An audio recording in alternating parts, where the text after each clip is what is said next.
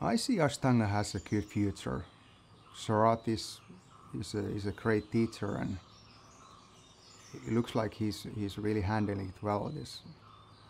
There's lots of new teachers and lots of new authorized and new certified people, and the quality is high.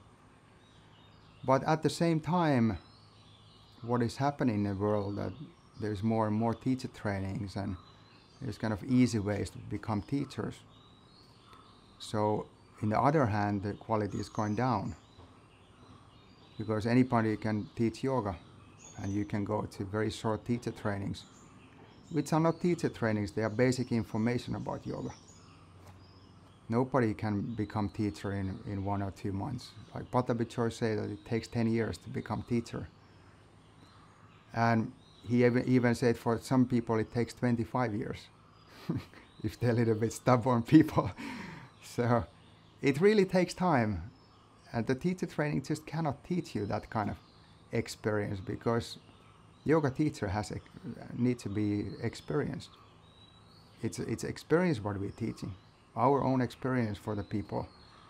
So if we have experience about yoga, what is yoga? Not only the asana, but what is the whole view about yoga, then we can teach it forward. Then we can pass it to the students. But now people start to teach yoga without any experience. So what it becomes, it's just this,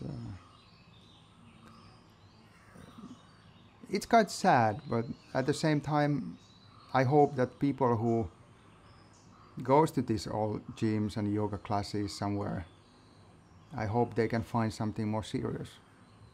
What is more yoga than just like new age music and some poses and fancy clothes.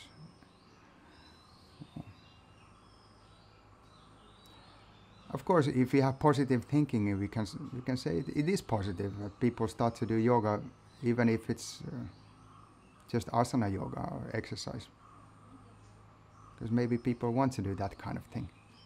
But I hope they find also something else than all it is superficial yoga style.